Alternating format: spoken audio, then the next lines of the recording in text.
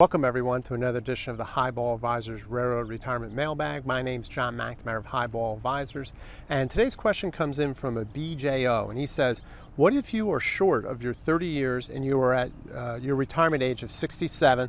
Let's say you have 28 years of service, but are you at your retirement age of 67, right? So the answer is yes, right? Your full retirement age, in this case, would be 67. So there would be no reductions on your Tier 1, okay? Because if you retired before your full retirement age, there would be reductions. Now your Tier 2 is going to be made up of 28 years of service, all right? So that doesn't really have to get to 30 years. So whatever the years of service, that's going to be your Tier 2.